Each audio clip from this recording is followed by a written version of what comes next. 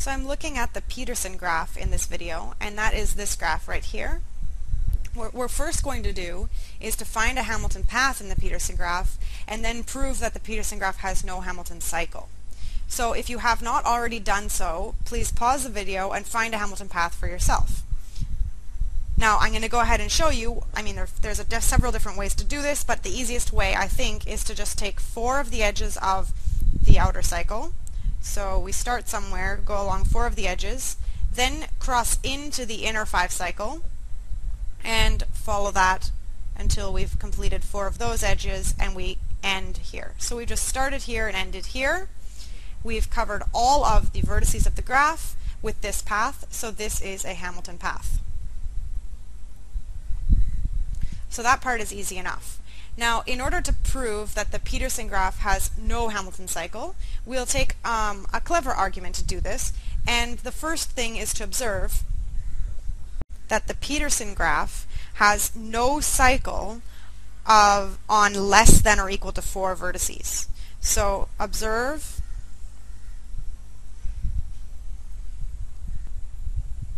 the Peterson graph has no cycle on less than or equal to 4 vertices.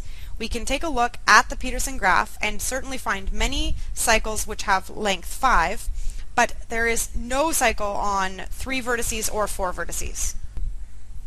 So we'll use this fact to help us prove that the Peterson graph has no Hamilton cycle. So I'll just scroll down here so we can just see the Peterson graph. Okay, so what we're going to do is we're going to prove this by contradiction. So proof by contradiction. And that means that we will suppose there is a Hamilton cycle and derive a contradiction. So we suppose that we have a Hamilton cycle, and let's call it C. So C is a Hamilton cycle of the Peterson graph. Well, what does the Peterson graph look like? It has a total of 10 vertices, and it has a total of 15 edges. So we know that 10 of the edges have been used up in this 10 cycle. This C is a 10 cycle.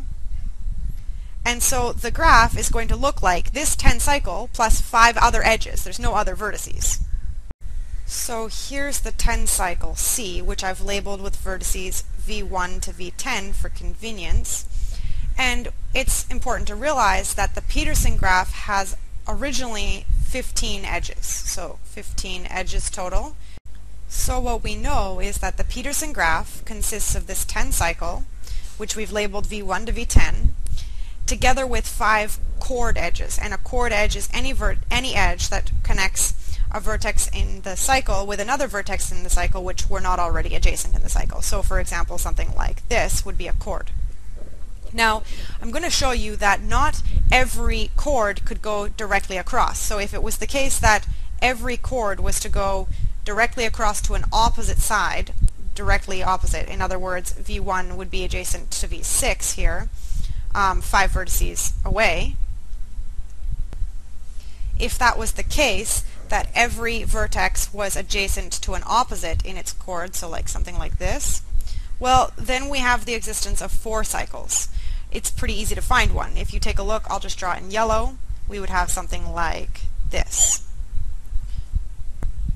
So that means that if each chord joins vertices opposite on the cycle C, then there exists a 4 cycle. Here it is drawn in yellow. And that's a contradiction because we know that in the Peterson graph there are no cycles of length 3 or 4. The first cycle you get has length 5. So let's take a look at what chords could be possible. So here we have the 10 cycle again. And if we just think about the vertex V1, and we consider what chord is going to be incident with it, because we know that every vertex in the Peterson graph has degree 3. So right now V1 only has degree 2. There's definitely a chord incident with this vertex. Now, if it was to be incident with vertex V3, we would have just created a 3 cycle. And that's not the case. So that cannot be. If it was incident with V4, then we would have created a 4 cycle, and that is also a contradiction. The same thing is going to happen if it was incident with V9 or V8. So what we have is it could be incident with V5 or V6. And not only that, we have just observed that not every chord is going to be able to connect opposite sides. So here V1 to V6 would be one of those that connects opposites.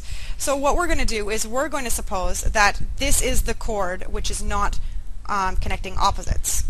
So we're going to say that V1, V5 is a chord. So in other words, that is an edge. Another way of saying this same thing is there is a chord that joins vertices at distance less than 5. That was because we know they are not all at distance 5. And these vertices must be at distance 4 because we'd eliminated the case of them being at distance 2 or distance 3. Both of those are impossible. So since we know that there's a chord between a pair of vertices at distance 4, we can say without loss of generality that that is this particular chord from V1 to V5. So let's just put that. This means without loss of generality, we will say that V1, V5 is that chord, which connects vertices at distance 4 in C. Well, you might be surprised to find out that we are actually almost done. If we take a look now at vertex V6, we can argue that vertex V6 must also be incident with one of the chords, because it must have degree 3 in the final Peterson graph. However, if we take a look at every possible chord option, we will see that they're each impossible. So let's do that one at a time. First of all, the chord options have to be at least distance 2 away, and we've already eliminated this type of case. If it was distance 2, we would have created a 3 cycle, and that's impossible. Similarly, this chord is impossible because it creates a 4 cycle.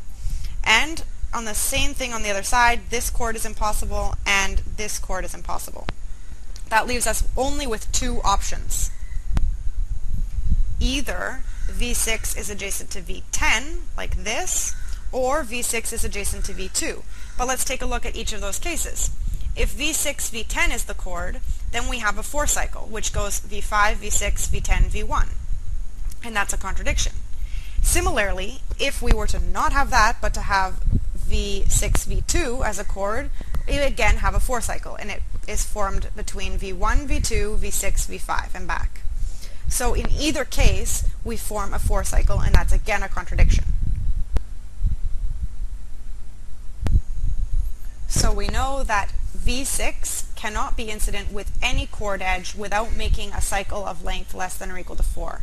And that right there is a contradiction, because we know we cannot have cycles of length less than 4, less than or equal to 4, and also we know that vertex V6 in particular has to have degree 3 like all the other vertices. So that completes the proof.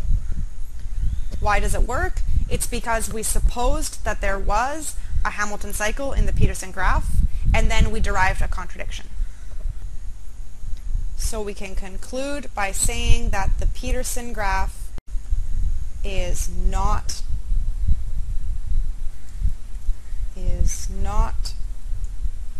Hamiltonian. It means it does not have a Hamilton cycle, even though it has a Hamilton path.